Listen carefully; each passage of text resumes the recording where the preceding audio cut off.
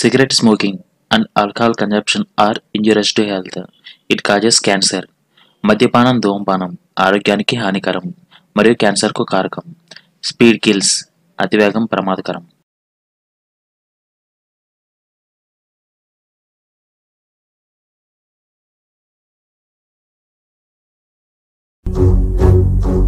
Sisiram.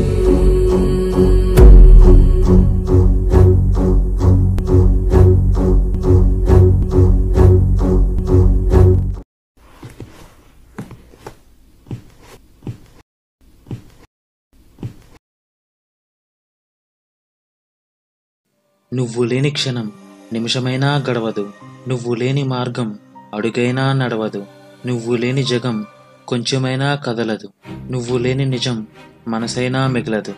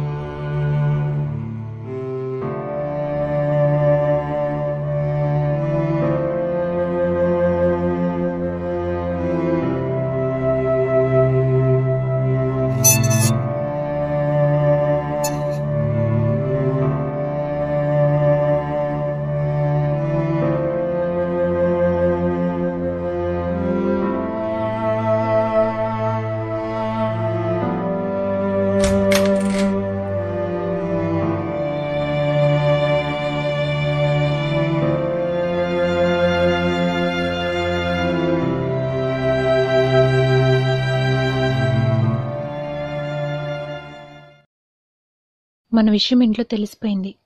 మా ఇంట్లో సంబంధాలు చూస్తున్నారు. ఇంకా మనం కలవడం కుదరదు. నన్ను మర్చిపో. ప్రాణానికి ప్రాణంగా ప్రేమించాను కదా, ఎలా మర్చిపోగలను? మర్చిపోలేకపోతే చచ్చిపో, కానీ నన్ను ఇంకా డిస్టర్బ్ చేయకు.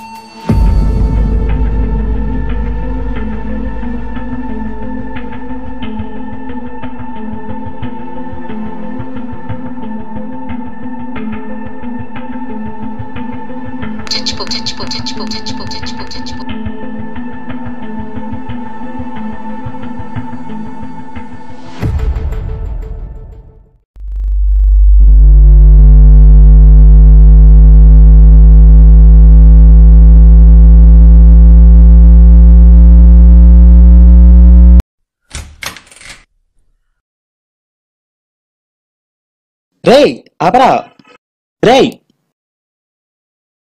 వదిలేరా, నన్ను వదిలే. పిచ్చా నీకు? నేను చచ్చిపోతా.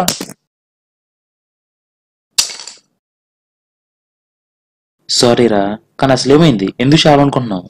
సంధ్య పెళ్లి ఫిక్స్ అయిందంటారా? నన్ను మర్చిపోమని చెప్పింది. ప్రాణానికి ప్రాణంగా ప్రేమించాను కదా, ఎలా మర్చిపోగలను అంటే చచ్చిపోమని చెప్పిందిరా. మా ఇంట్లో మన లవ్ మ్యాటర్ తెలిసిపోయింది. ఇంకోసారి లవ్ గివ్ అంటే చంపేస్తాను వార్నింగ్ ఇచ్చారని చెప్పి వెళ్ళిపోయిందిరా.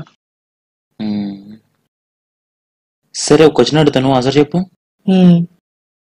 ఇలా చాకుతో కాకుండా ఇంకా చచ్చిపోవడానికి ఏమో మార్గాలు ఉన్నాయి?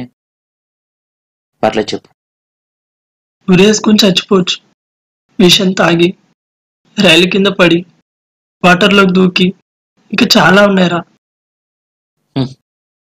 నీకు చచ్చిపోవడానికి ఇన్ని మార్గాలు దొరికినాయి కదా, కానీ బ్రతకడానికి ఒక్క మార్గం కూడా దొరకలేదా? ఒకసారి నీ పరిస్థితి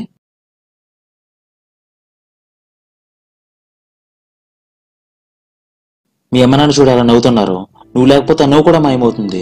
అసలు నువ్వు లేకుండా వాళ్ళు ఎలా బాధగా అనుకున్నావు? 2 సంవత్సరాలుగా ప్రేమిస్తున్న అమ్మాయి కోసం నేను 20 సంవత్సరాలుగా ప్రేమిస్తున్న వాళ్ళని శిక్ష అనిపించాలి. నీ ప్రేమ నిజమైతే నిన్ను వద్దన్నందుకు ఆ అమ్మాయి బాధపడాలి. నువ్వెందుకు బాధపడుతున్నావు?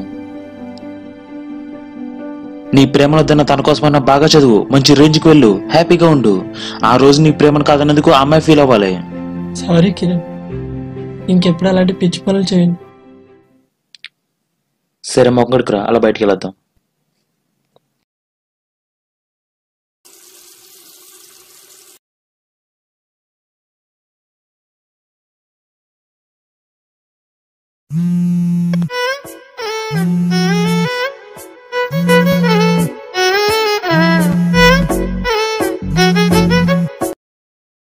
ఎలా ఉన్నావు రవి? నేను బాగానే ఉన్నా అమ్మా. నీ అకౌంట్లో డబ్బులు వేసాను, ఖర్చులు కొంచుకో. ఇంకేమన్నా కావాలంటే అడుగు. సరే అమ్మా. అమ్మా నిన్న డబ్బులు లేవన్నావు కదా, ఇవాళ ఎలా వేసావు? నా గాజులు తాకట్టు పెట్టి తెచ్చాను నాన్న.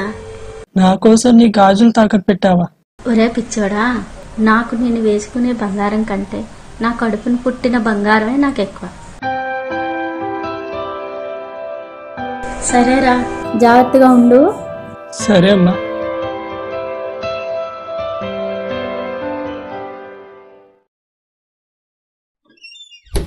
మనకి ఋతువులు 6. అందులో ఒకటే శిశిర ఋతువు. దాన్నే శిశిరం అని కూడా అంటాం. ఈ ఋతువులో చెట్లు ఆకులు పువ్వులు అన్నీ రాలిపోయి వాడిపోయి చెట్టు ఒక మూలలా కనిపిస్తుంది. అయినా కూడా ఆ చెట్టు నిరాశపడదు. ఎందుకంటే దానికి తెలుసు ఆ శిశిర ఋతువు తర్వాత వసంత ఋతువు వస్తుందని. ఆ వసంత ఋతువులో తనను వీడిన ఆ ఆకులు పువ్వులు తిరిగి చేరి ఆ చెట్టు ఇంకా అందంగా కనిపిస్తుంది. మన మనిషి జీవితం కూడా అంతే. కొన్నిసార్లు మనకిష్టమైన వారు కావలసిన వారు మనకు దూరం అవుతారు. అందుకని మనం జీవితాన్ని ఆపకూడదు. Wait for your time. మీ జీవితంలో కూడా తప్పకుండా వసంతం వస్తుంది.